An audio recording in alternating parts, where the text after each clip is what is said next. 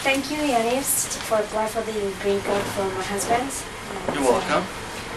We received an interview next week, so my husband is not available today. So I'm here for interview preparations. So you can let me know it. I can come maybe day after tomorrow sometimes with my husband. Sure. Send him my regards.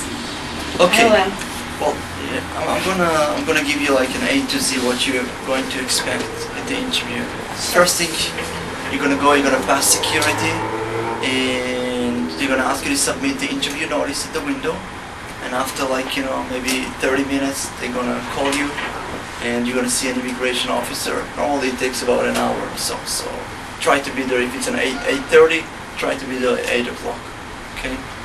And when you go in, the interviewer is going to ask you, the immigration officer is going to ask you to remain standing, raise your right hand, and to swear that you're going to tell the truth. Obviously you have to say yes, sit down, and then he's going to ask you, please show me your passport, your birth certificates, marriage certificates, and the main thing that he is going to focus at the beginning is he has to authenticate all the documents and information that you provided him. So if, when we filed the application, we gave him a copy of passport for your husband, copy of your passport or any other proof of US citizenship, and the marriage certificate, and the birth certificate, and any other documents. If you were divorced before, I'm not sure. So all these documents. And they want to see that, that you have the originals, and they want to make sure that these are the same that we submitted. This is the first thing. So after that, probably going to ask you a few questions. How did you meet your husband? And what's happened after the next meeting? Where were you living at that time? Where was he living at that time? What is he doing? What time you went to sleep last night? Various other questions on your day-to-day activities. And you have to make sure that you remember everything. So what I suggest is in the next, a week or two, try to, even though, you live together and everything and you do everything together, but try to be more together, okay? So, and try to remember everything, okay? Now, obviously you have to know all his parents' name, his brother's name, sisters, and any other things. But sometimes it's still if in this country it's very busy, you can't really spend time together. Sometimes you really don't know, like my family member, I really don't know that much. He really doesn't know it. So in this case, what do you think? If he doesn't know it, what can happen in the interview? Sometimes if I can answer or he can answer. I mean, look, you don't have to answer all the questions. You don't have to know all the questions. But I mean, it's dependent on the officer.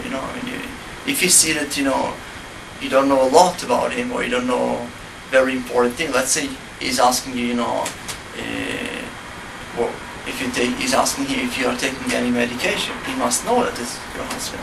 Yeah, okay. Sure. If you're using birth control, if you're keeping a kosher or halal or any specific food or diet restrictions.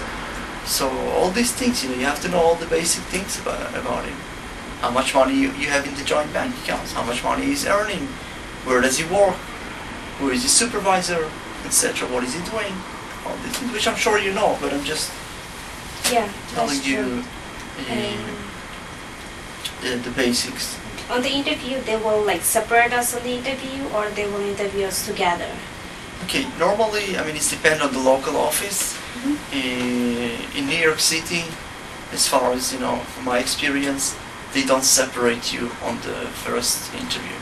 They reschedule you to what is called stocks interview, and normally in stocks interview they separate you. And when they separate you, they ask you the same questions, and they try to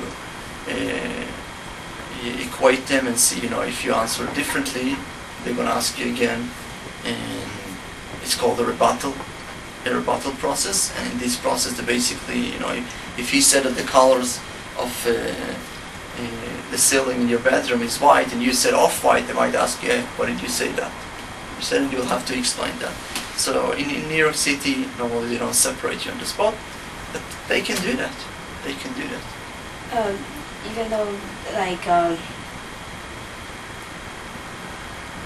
if my husband like cannot go for the interview, like if we're going to schedule for interview like next week, like he's not available today, so if I cannot make it to the interview, so is there any way possible to schedule? Okay, I highly recommend to go to the interview on the date it is scheduled, because the immigration officers are reluctant to reschedule, and it's very hard to reschedule unless you have an emergency. Let's say if he's sick, or he has any other urgent event that prevented him from that.